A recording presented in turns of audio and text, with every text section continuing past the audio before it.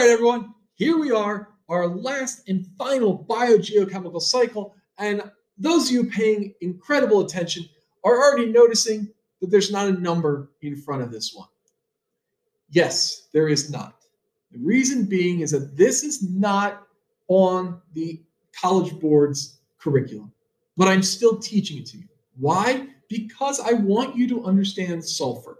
I want you to understand that sulfur is important when we talk about air pollution, when we talk about acid rain. All of that is based off of sulfur and sulfur cycling throughout the ecosystems. So it's something small, short, but I really want you to understand it. I want you to understand that I'm not just teaching you a whole bunch of superfluous information. I'm teaching you things that are actually going to help you to fully understand environmental science as a course and content area. So again, no standards associated with it. That's awesome. But let's talk about what is sulfur. Well, sulfur is an element. Okay, sulfur is a naturally occurring element.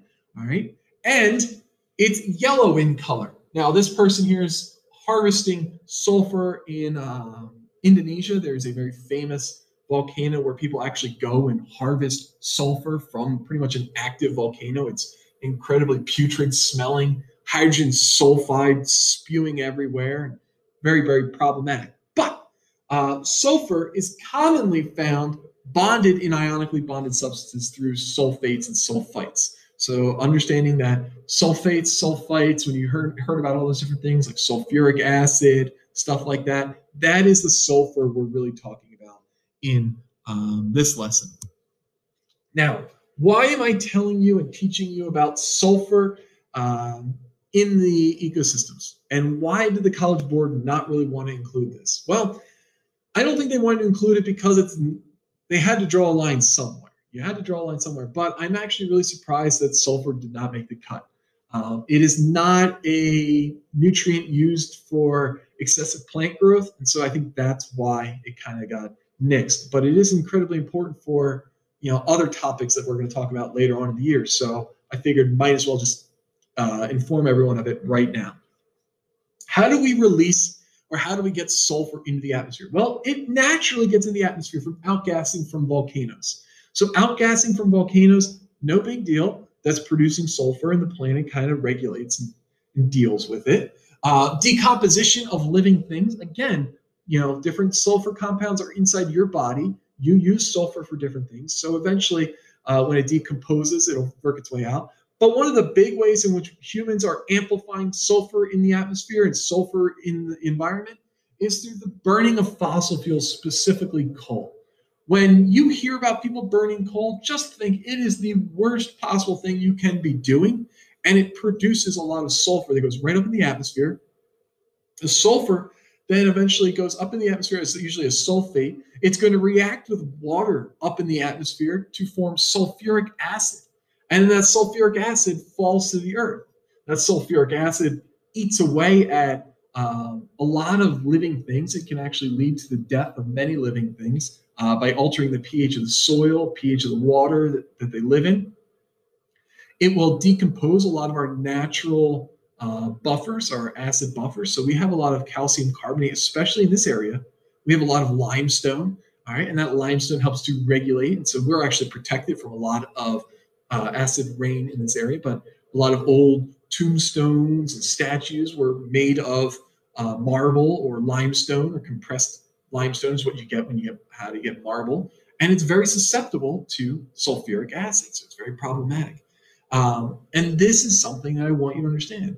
And now I got this little animation down here showing you mud pots. And if anyone's ever been to Yellowstone National Park, you've probably seen these, but you can smell it when you get close. It's almost like a primordial hydrogen sulfide bubbling pit of disgustingness. But this is actually one of the theories of where life might have spawned, these ideas of these bubbling, nutrient-rich areas, not photosynthetically based, but based off of heat, and then using sulfur to help generate food sources from. So it's an interesting idea, the idea of chemosynthesis and the idea of ways in which organisms have evolved to survive. All right, now getting into the sulfur cycle, understanding the sulfur cycle, again, pretty simplified. I don't need to do too many drawings here, but understand you have your natural sources of sulfur from volcanoes, but then you also produce sulfites and sulfates that get up into the atmosphere from the burning of fossil fuels, again, specifically coal. Eventually, it can go through something called dry deposition, where it'll fall pretty much as a sulfate or as a dry acid, which is a really unique situation. Or it usually is more commonly understood as wet deposition, where it's going to fall as an acid precipitation, acid snow, acid rain, acid sleet, whatever. And eventually that can then lead to problems within the organisms and the ecosystems, depending on the concentration of that acid. All right. Eventually, we talk about it being cycled through, again, accumulating in bodies of water, settling out, eventually then through millions of years of plate tectonics, moving things, weathering and erosion, you're going to re-expose some sulfur, and then other organisms will be able to uptake it again for their health and nutrition.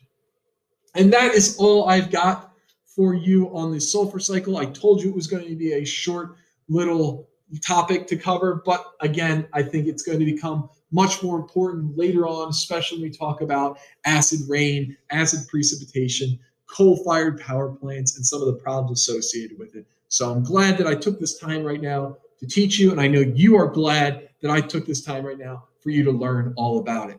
If you have any questions, you know what to do. Send me an email. And if you don't have any questions, well, that's awesome.